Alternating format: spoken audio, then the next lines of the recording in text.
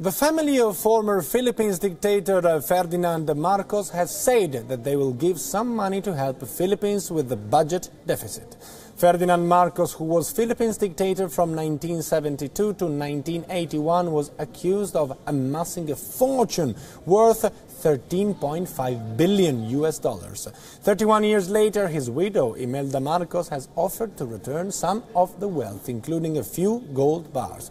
The announcement was made by Philippines' current president, Rodrigo Duterte. Duterte said that Imelda Marcos has denied any of the wealth is ill-gotten.